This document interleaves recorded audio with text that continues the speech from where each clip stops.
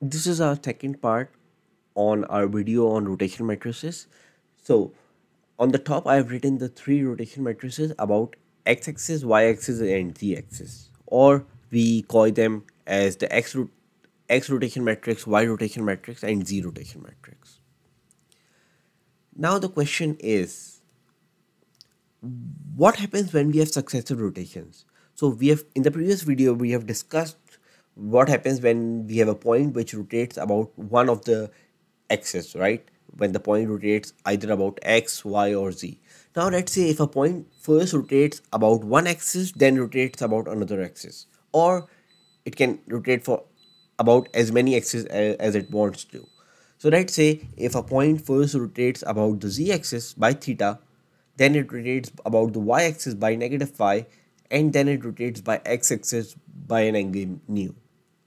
Then how do we write the rotation matrix? And what does this actually represent?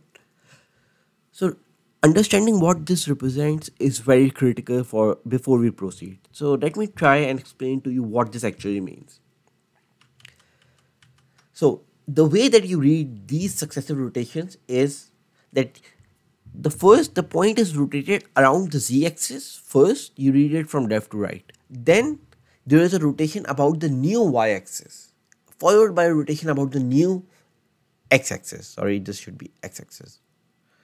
So yeah, so this should be x-axis. Um,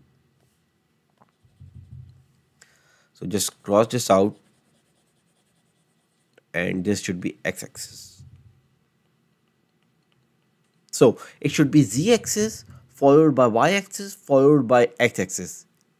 So initially the z-axis is going to be aligned with the fixed frame. Then the y-axis is the new y-axis after it has been rotated by the z rotation, and then the x-axis is the new x-axis after it has gone through both of these transformations. So let me uh, try to explain this in a more graphical manner. Just remember that this is a mistake and it should be x-axis. So it should be x-axis. Okay, so let's say I have this as my fixed frame, and now I need to rotate it about the z-axis by theta. So I have marked this rotation about theta. Now what I will try to do is in order to make you visualize this better, I will try to draw a sphere and assume that all the rotations are taking place on the surface of the sphere. So bear with me on that. So I have drawn a sphere. Hopefully you can visualize it, and I have redrawn this axis on the surface of the sphere, which is this. So this yellow axis is the same as this. I have drawn it at a certain displacement, but there is no displacement. It is just to make it easier to visualize. So let's assume that this axis is the same as this. And now let's say if it has to undergo a rotation by theta.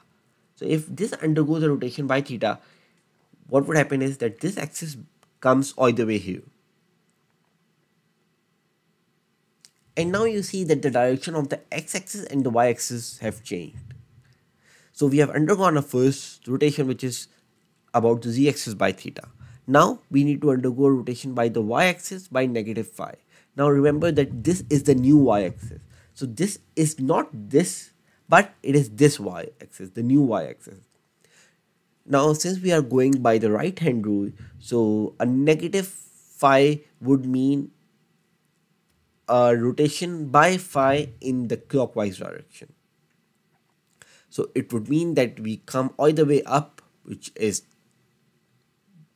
this one. So we rotate it by phi and we come all the way up. So again, remember that all of these rotations are occurring about this origin only, and the reason I have made it spread out on the surface of a sphere is to make it easier to visualize. So the first rotation is about the z-axis, which takes it to this point. Then there is a rotation about the new y-axis by negative phi. Sorry, this should be phi. by negative phi, which is, so it means the phi in the clockwise direction which takes it up, and then there is a rotation about the new x-axis about the angle nu. So it would be about this x-axis, which is represented here. So, and now the blue one that you see is the final orientation after I have gone through all these three successive rotations. Now the thing is, once you multiply all these three rotation matrices, the interesting thing is that what you get is another rotation matrix. And that is always the case. When you multiply a bunch of different rotation matrices, you always end up with a new rotation matrix. Well, how do I know that this is a rotation matrix? If you remember from the last video, we talked about two properties that must be satisfied for a matrix to be called a rotation matrix. The first one was the determinant has to be equal to 1. So finding out the determinant of this is going to be the determinant of all these three individual rotation matrices, and we know that all the three individually have a determinant of 1. So 1 multiplied by 1 multiplied by 1 would give us 1. So the first condition is satisfied.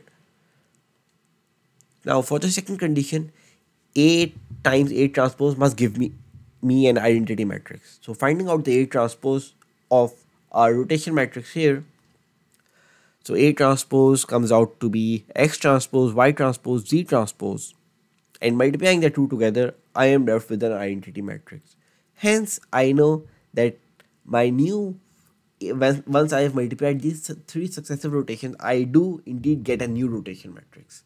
And this new rotation matrix is going to be a matrix which is 3 cross 3. So 3 rows and 3 columns.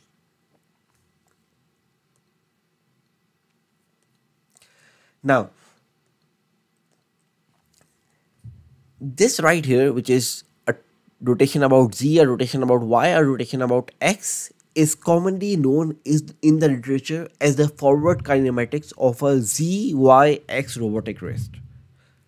So why do we call it a ZYX robotic wrist? Well, first you can see that the way that we read it is from left to right. So first a rotation about Z, then a rotation about Y, and then a rotation about X, right?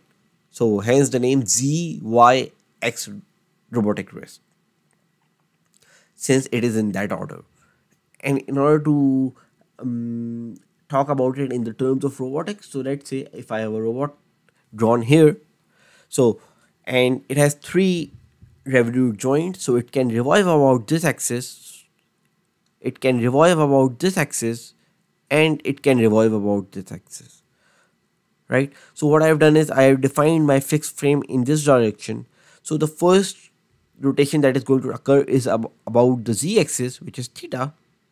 The second is about the y-axis, which is phi, and the third is about the x-axis, which is nu. So you see, based on these 3 rotations, I can control the location of the end effector, and hence this is known as the forward kinematics of a ZYX robotic wrist. I hope this is more than enough for one video. And if you found this video useful, don't forget to subscribe to the channel, and in the future videos we are going to discuss even more interesting concepts about robotics, and we are going to perform these analyses on real robots. So don't forget to subscribe, and as always, see you in the next video. Thank you.